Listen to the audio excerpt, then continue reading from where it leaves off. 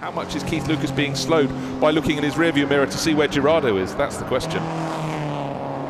And now can Girardo make a move? He's right in the slipstream as they come past you on the start-finish straight. Going up the inside, is he? I'm surprised. No, there's not a gap there, and Andrew Keith Lucas is too good a driver and too wise to leave it open. He's going to say, if you want to go around the outside of me. There's that glorious Alfa Romeo, the 1900 CSS, and they're pretty much abreast going past it. And that's Girardo's got the inside forward water, not the quicker line though. Absolutely fantastic. They're still abreast going down towards No Name.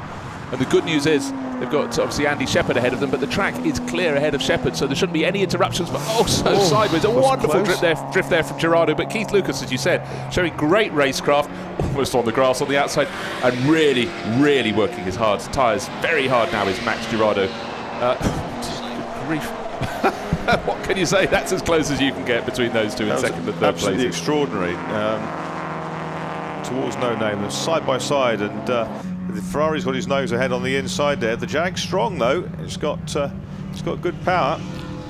And of course Andy's working his tyres pretty well as well. Yes, and Andy's of course tested here many times, sprinted here many times as well, so he knows every nuance of the circuit, that's for sure. Well, let's see how good they are under the required throwing out of the anchor to get the cars set up. Is that drum brakes versus discs?